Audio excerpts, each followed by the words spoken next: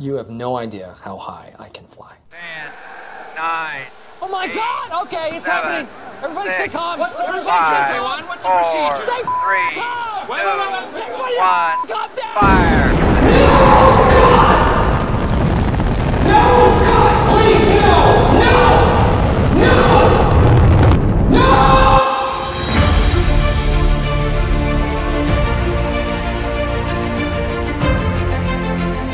Ever since their inception, way back in 2019, Space Force have been pioneers in a field that we didn't even know that we needed pioneers in: the protection and regulation of America's interests in space. The Space Force Netflix series, helmed by Steve Carell, attempts to make a mockery of this year-old institution in ways that don't always quite land. Watching the first few episodes of Space Force, I was convinced this was another screenplay written up by The Office's great Michael Scarn. Yeah. Boom! Freeze! Michael Schoon, FBI. You know you did.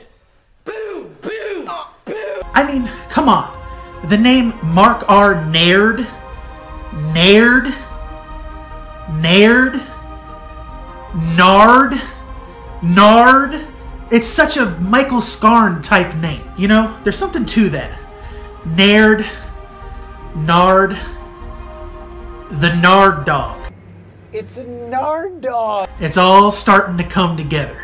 The whole first half of the show comes off as a really poorly written screenplay, with Steve Carell's character just embodying everything cringy and kind of lovable about The Office's Michael Scott. That's about as far as I can take the analogy though. Carell's character really starts to mellow out towards the end of the series, losing a lot of the buffoonery that they instilled in him during the first few episodes. Which is one of my biggest problems with the show in general. They try to make Steve Carell's character both an idiot and a competent leader, and realistically you can't have both. They open the show with Naird receiving his 4th star, becoming a 4-star general, and at no point before this had they even alluded to the fact that he may be an idiot. Listen, I'm gonna be honest with you. I'm kind of retarded.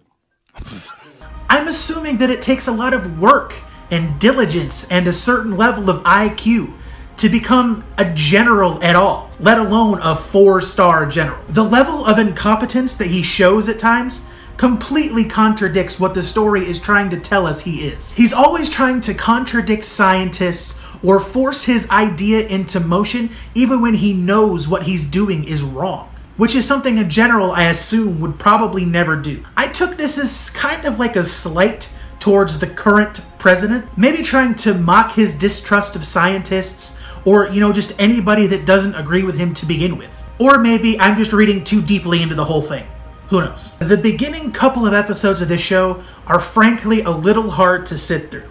If I wasn't planning on doing this review, I would have stopped by episode 3. Just like with The Office, it took Carell and Daniels a little bit of time to really get their footing on what they wanted to do. I absolutely loved John Malkovich in this show. He started to have a more involved role in the show towards the latter half of it, which is probably why I ended up liking that half of the show more than the first. The idiocy of Naird and the reasoning mind of Mallory really kind of meshed together, and it worked really well for me. They managed to acknowledge President Trump without actually acknowledging him at all, which I'm going to give them credit for. They keep his references in check by simply just calling him POTUS all of the time. But they also take jabs at his excessive tweeting, his need for everybody around him to be in agreement with him, and a lot of the other unsavory traits that our president currently has. They also left a lot of the plot lines unfinished towards the end of the show, which makes me think that they want a second season, and actually they do want a second season, and I don't know if they're gonna get it. We're gonna have to see what the audience thinks once everybody's gotten a chance to see it, but I'm not feeling very hopeful about it at all. I ended up enjoying the show for what it was. If you're looking for The Office set in space, you're not gonna find it here. There was none of that signature cringe that The Office brought to the table, and it's not as funny or as memorable. I'm gonna give Space Force a 5 out of 10. Steve Carell has done a lot of great things since he was on The Office. This, however, does not go on that list. Let me know what you thought about the series when you get around to watching it. Leave a like, subscribe if you can, and I'll see you guys next time.